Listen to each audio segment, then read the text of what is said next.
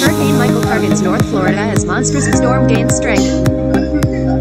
An intensifying Hurricane Michael gains strength over warm tropical waters on Tuesday, as residents across Florida's northern Gulf Coast are boarding homes and preparing to evacuate ahead of the dangerous storm that could bring historic storm surge, according to officials.